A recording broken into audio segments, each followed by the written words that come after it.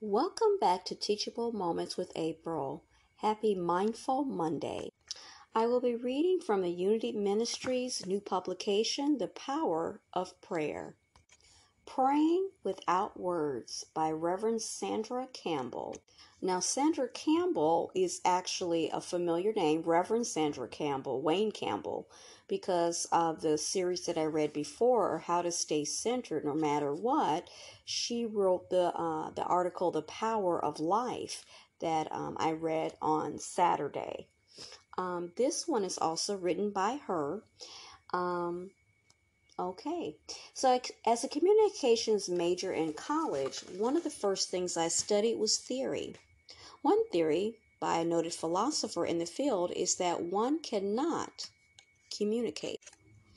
Take a moment for the double negative to sink in. In the same way, one cannot not pray. Just as we are still sending a message when we are silent, I've learned that when we are not speaking, we are still praying. Our prayers are as constant and fruitful as our thoughts. As Scripture reminds us, before they call, I will answer. While they are yet speaking, I will hear. Isaiah 65:24. Many people believe prayers must be wordy, loud, and beseeching for God to hear them. When I was young, I listened with curiosity as preachers and other adults raised their voices to God to give them this or change that. I could never bring myself to pray in that way.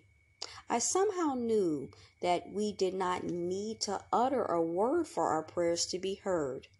My mother taught me to say grace before every meal, and it is rare that she starts eating before she has given thanks to God and for the hands that prepared the meal. When she forgets to say grace, I remind her she already prayed without uttering a word. One of my earliest experiences praying in silence followed the death of my 2-year-old son more than 4 decades ago. For a time, I was utterly speechless as I struggled to find words to ease my sorrow. I would sit in silence for what seemed like hours, waiting and hoping for answers. Without realizing it, I was following the steps Jesus laid out when the disciples asked him to pray. But wherever you go, into your room and shut the door and pray to your Father who is in secret, and your Father who sees in secret will reward you. When you are praying, do not heap up empty phrases as the Gentiles do, for they think that they will be heard because of their many words. Do not be like them, for your Father knows what you need before you ask him. Matthew 6:6-8. Today, I consciously begin my daily prayer time by centering on my breathing to quiet my busy mind and relax my body. I close my eyes and repeat one of the affirmations that help ground me, such as I am poised and centered in the Christ mind, and nothing disturbs the deep, calm peace of my soul. I continue to pray and breathe deeply as I begin to feel relaxed and centered.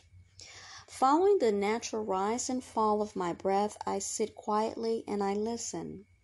When thoughts invade my peace, I give them a gentle nod and return my attention to my breathing until I feel poised and centered again. I am now in my inner room with the door closed to all outer distractions. Here is where I listen and I wait in the silence. When I feel ready, I return my attention to my breathing, open my eyes, and express gratitude for this precious time of sacred communion. I feel an inner knowing that my prayers have been heard, my needs have been met, and the way before me is smooth and easy. It was during a time of silence one morning, lost in my grief, that I received an answer in the form of a scripture. I will repay you for the years that the swarming locust has eaten. Joel 2:25. Through Unity teachings, I have learned to pray affirmatively by acknowledging that my beliefs empower my prayers. I put my heart into believing in a restoration of peace and joy, which has happened not just once, but again and again, reassuring me that one cannot not pray. As Jesus said, whatever you ask for in prayer, believe that you have received it and it will be yours. Mark 11:24. This kind of prayer is about not being married to a particular outcome, but instead preparing the way for something better than one can ever imagine.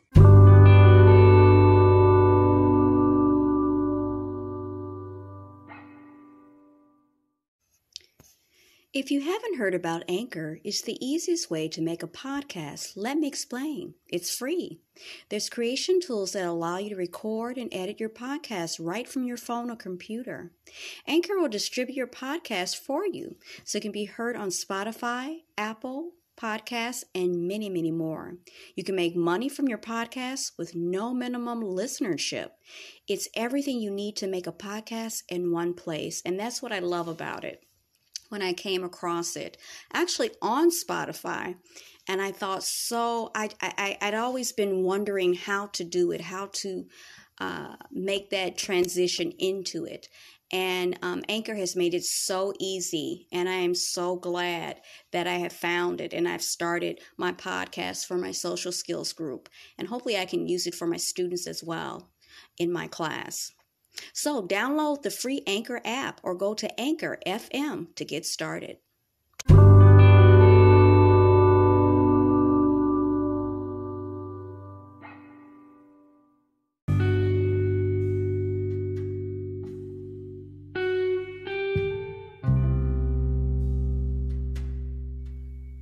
Prayer of Silence by Reverend Beatrice Bell.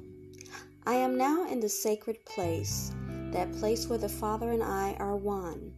I close the door to all distractions, to all external issues. I surrender myself to the divine presence in the assurance that all sorrow is healed. The outpouring of healing and comforting love brings peace and calm to my soul. Infinite wisdom reveals to me a new understanding of my life and my circumstances. Guided and inspired, I find the strength to live each day with faith, joy, and enthusiasm. Dear God, this moment is our moment. In it, I experience the gift of presence, and I find the peace I am looking for. I open wide the doors of my being to receive the wonderful blessings and goodness prepared for me.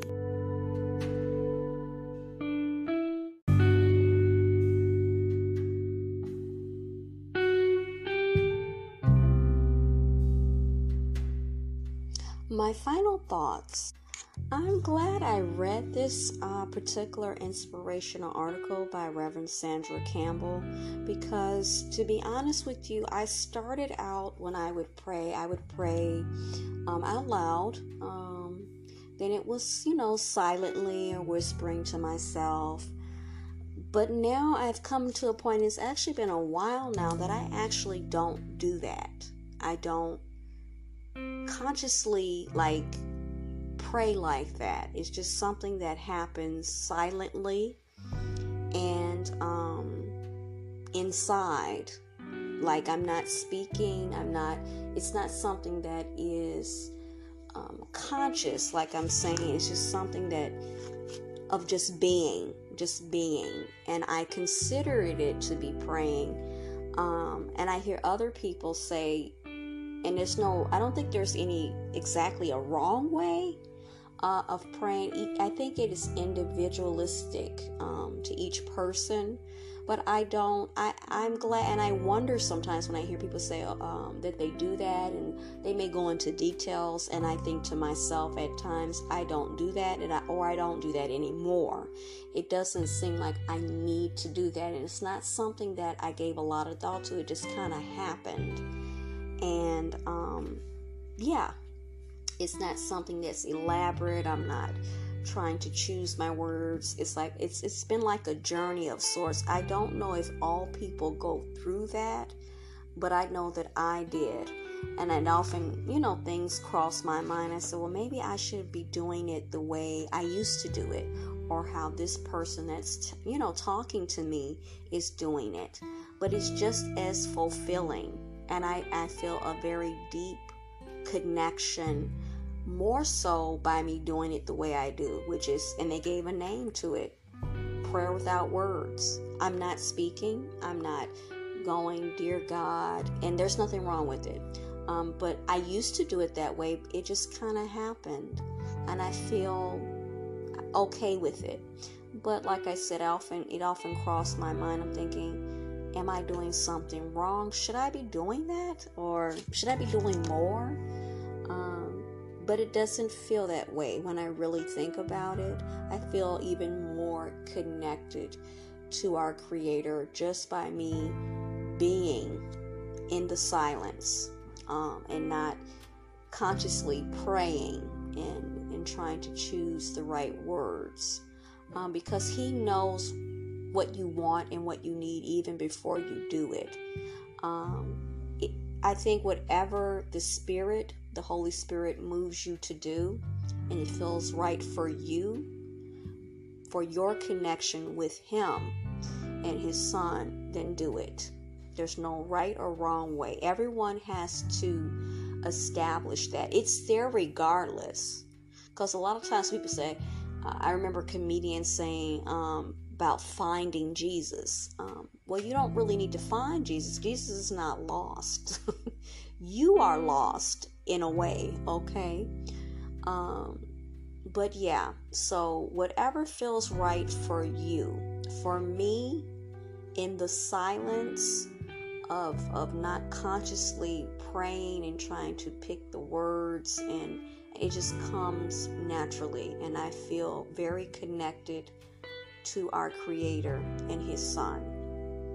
So hopefully, if you are still going through your own journey, or you feel the same way, this may help someone out there who is going through whatever, and they need to, find the right way or what feels right to them in order to strengthen their connection with the Almighty.